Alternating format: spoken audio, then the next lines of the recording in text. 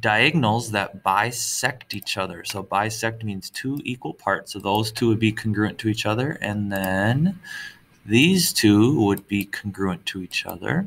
Right there and right there.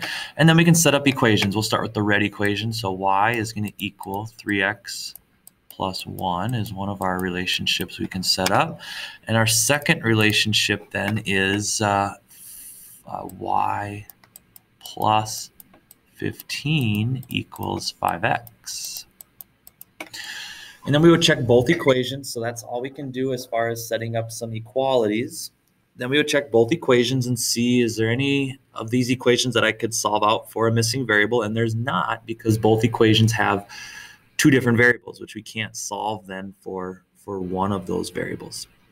So what I'm going to do then is I'm going to use substitution. So we're going to use the equations working together to get an equation with all the same variable.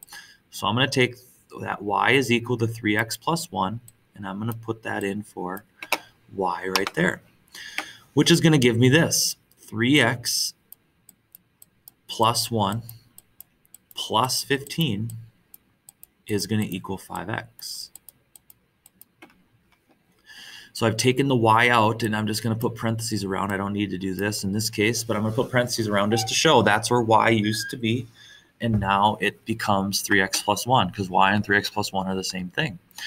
Then we're left with 3x plus 16 is equal to 5x.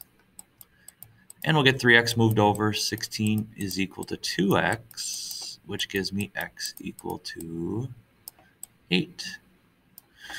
So x is equal to 8. And then from there, once I know that x is equal to 8, I could put it into either equation. I'm going to use the red one, though, because the red one is 3 times 8 plus 1, which is going to be 25. So my y is going to equal 25. So there would be my two variables. X is equal to 8. Once you know x, you can go back and find y. Y would be then 25.